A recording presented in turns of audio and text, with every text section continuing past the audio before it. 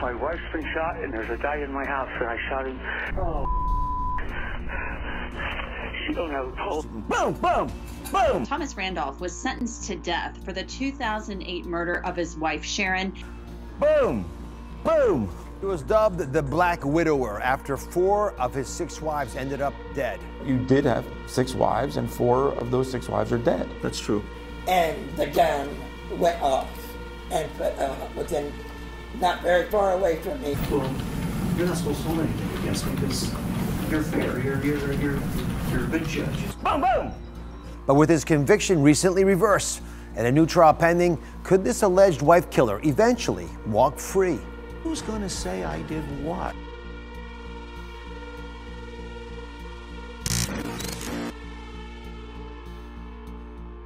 Boom, boom, boom.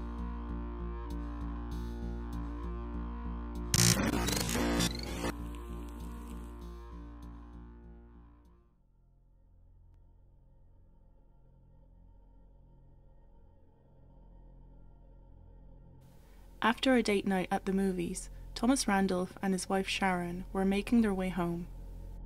As they approached the house, Sharon got out and went in ahead of Tom, who was parking the car in the garage. Minutes later, when he accessed the home from the garage door and turned on the light in the hallway, he encountered a horrific scene. His wife was on the floor, and blood was coming out of what looked like a gunshot wound to her head. Thomas ran to the phone to call 911, but the line was dead.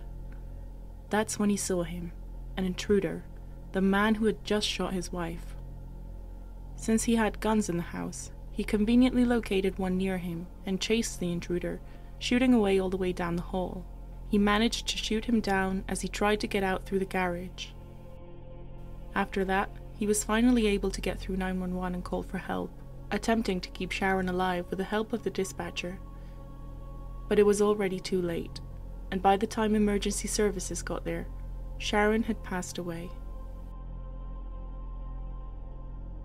This heroic story was told by Tom Randolph himself after investigators questioned him that same night. The 52-year-old had just witnessed the death of 2 people, the intruder and his 47-year-old wife, but somehow Thomas was able to give so much detail to his story it was astonishing. However, the story wasn't making that much sense, so investigators brought him back to the crime scene to retrace his steps and reconstruct the events of that night. We're doing a walkthrough of the house, kind of a reenactment of what happened last Thursday. Just coming on in the house, and I turned the light on myself as we got in. I get right here and Sharon's laying in the floor, face down. I stopped right about here, had the door, said, "Sharon! Sharon!" And I dialed 911 and the phone didn't work. And I remember saying, thought I just seen like a shadow or something over this. Boom, boom, boom! I don't know how many times I shot him, but I just kept right on going. Boom, boom, boom! And I mean, I actually got close. Boom, boom! And I don't know if I shot him once, I shot him twice, and that's when whoever said 911. My wife's been shot and there's a guy in my house and I shot him. Has he...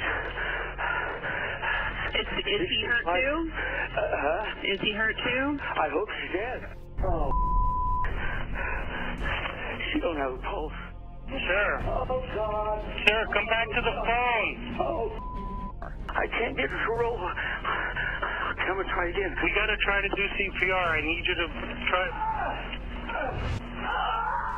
And I know the whole time I'm probably crying and yelling, "Sharon, Sharon, talk to me," something like that. That whole retelling was captured on camera by the police, and the chaotic way of reconstructing the story, as well as his stone-cold face while focusing on the terrible details of the night his wife was murdered, were enough to make investigators raise an eyebrow.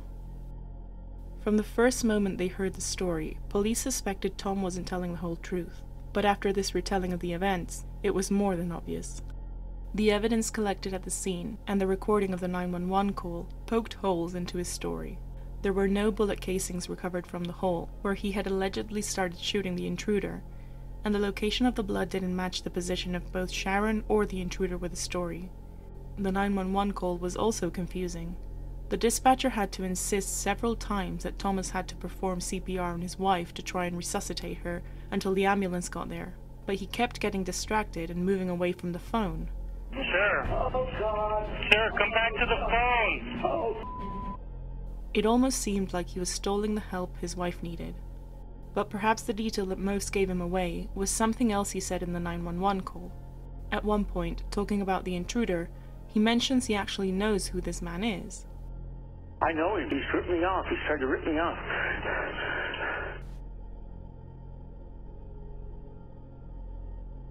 These inconsistencies were enough for investigators to believe Tom's story was far from the truth, and began pulling the threads to unravel this bizarre case. The intruder's identity was soon revealed. Michael Miller was a 38-year-old man Tom knew very well. According to him, he had met Michael a few months prior. He didn't have much money, so out of the kindness of his heart, he had given him handyman work to do around the house. So Michael had been in Tom and Sharon's home many times. But people began to notice the two were spending a lot of time together.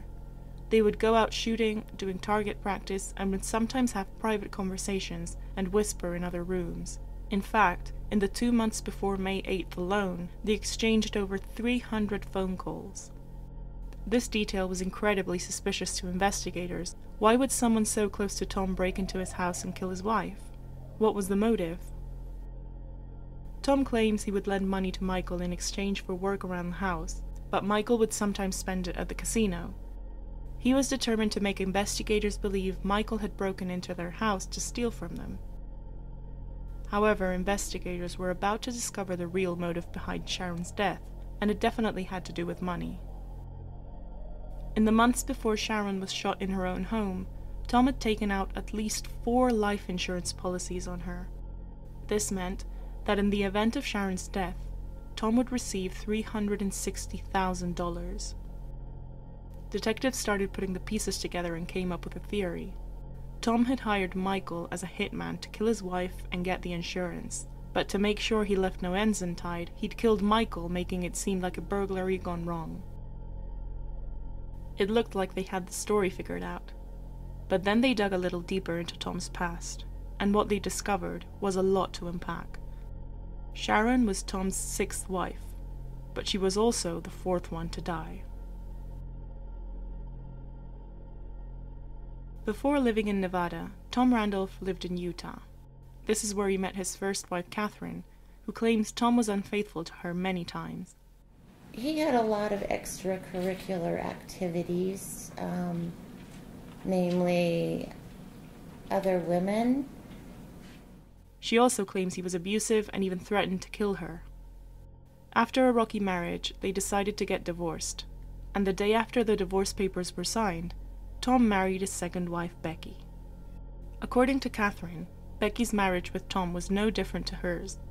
Becky even sought her help at one point, claiming Tom was being abusive towards her and admitting she was scared of being with him. Catherine advised her to leave him, but she never did. In 1986, Becky was found dead in her own bed at home. She had a single gunshot to her head. The death was initially suspected to be a suicide, especially after Tom told the police Becky was battling depression and drug addiction, and she had attempted to take her own life before. The police believed him at first, until a witness came forward and told them otherwise.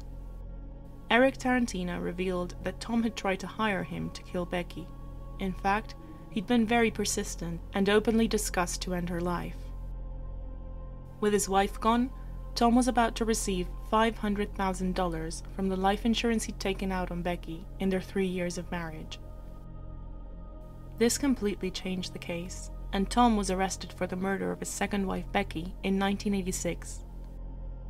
While he was in custody, Tom conspired to kill Eric and discussed it with a fellow inmate. He was also charged for this, for which he pleaded guilty. However, in the murder of Becky, there was no evidence to support that he was the one who'd killed her, so he was eventually acquitted. He was free to go. Soon after, Tom was ready to find love again. After posting a newspaper ad, he met Gaina. The two were married soon after meeting, But their marriage, just like the two before, was not easy.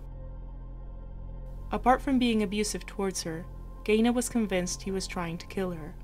One day, Tom was cleaning his gun in front of her when it suddenly discharged. Supposedly, I was told there was no bullets in the gun. That's what the defendant had told you? Yes, and that he was cleaning the gun at the dining room table, and the gun went off and put within, not very far away from me, I put a hole in the kitchen floor. Would it be fair to say that the hole was inches away from you? Yes, but I could see the smoke actually coming out of the floor. She wasn't hurt, but she couldn't shake the feeling that it hadn't been an accident at all. Their marriage wouldn't last much longer, and Gaynor divorced Tom before he could seriously harm her. So Tom went off to marry again, for the 4th time. In April of 2004, Frances, Tom's 4th wife, had to undergo heart surgery. It wasn't an easy procedure, but everything went according to the doctor's plans, and Frances was recovering well. Her daughter was with her in the room visiting until Tom arrived and told her to leave and take a break. When she got back a few hours later, her mother was dead. Tom told her there had been complications from the surgery and she'd passed away suddenly. Frances' daughter was in shock, but had no time to process what happened, since Tom had Frances cremated within 24 hours and he didn't allow an autopsy to be performed. And once again, he was on the way to collect a hefty life insurance check. Not much is known about his 5th wife, Leona. However, she too mysteriously passed away after a short marriage. Tom told family and friends Leona had cancer, and she'd lost her battle against it. And that brings us to Tom's 6th wife, Sharon, who had been shot at her own home and was going to make Tom over $300,000 richer. Investigators were shocked to find this incredible history of fatal accidents that kept making Tom a widower. However, he wasn't a sad one, since every time he cashed the insurance check, he'd move on to his next conquest. All this information was more than enough to build a case against him and charge him with the death of his wife and the man he allegedly hired to kill her. Thomas Randolph was arrested in 2008 after a long investigation into the murder of Sharon and Michael and the inconsistencies between the evidence and his story. However, it would take 9 years before his first court appearance. In 2017, an unrecognizable Tom appeared in court, wearing his long white hair and 2 pigtails. His attitude was not well received. He proceeded to mock the judge and accuse the prosecutor of corruption, something unbelievable for a man who was potentially facing a death sentence. When I talked to the other attorneys, they said, all you're going to do is piss her off. You're going to make her look stupid, make her look silly, whatever, and then she's just going to hold it against you. Well, you're not supposed to hold anything against me because you're fair. You're a good judge. Tom insisted he was innocent and was very sure he wasn't going to be found guilty. He was already tried once for killing one of his wives, and he was acquitted, so he was convinced things were going to go the same way this time around. However, this time, the evidence did tell its own story, and it had very little to do with what Tom told detectives in his walkthrough of the scene in 2008. In his video, he says he started shooting Michael in the hallway, but no casings or blood were found there. Michael's gunshot wounds proved he'd been shot from above, and suggesting he was already on the garage floor when he was shot. The alleged ski mask Michael was wearing was found next to the body, but the plastic tag was still on, and barely any of Michael's DNA was on it, even though he'd been shot in the head. The video of him retelling the story of what happened on May 8, 2008, was used against him to point out all of the contradictions between his story and the evidence. Tom's troubled love life was also brought to the stand. His 2 surviving ex-wives, as well as family of the deceased ones, testified against him, insisting he was abusive, he was only interested in money, and had even tried to hire other men to kill them. After the jury had heard all sides of this twisted story, they were ready to make a decision. When Tom returned to court to hear his sentence, his appearance and attitude had changed. He cut his hair, he kept quiet, and he listened carefully to what the jury and the judge had to say.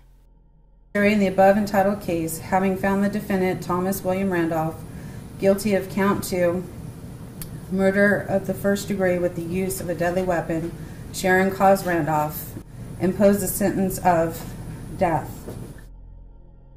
Thomas Randolph was found guilty of murder with the use of a deadly weapon for Michael's death and conspiracy to murder his sixth wife Sharon. He was sentenced to death.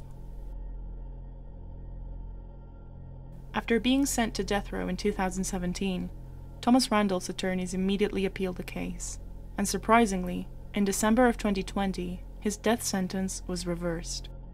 The judge ruled that the prosecution shouldn't have been allowed to include information about the murder of Becky in 1986, since in that case, Tom had been acquitted.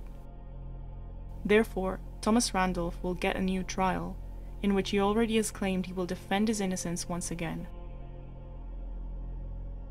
So it seems this bizarre case is still not closed. This is definitely one to watch out for, to see how the new trial unfolds, and to know if justice will finally be served for Sharon, Becky, or any other victims.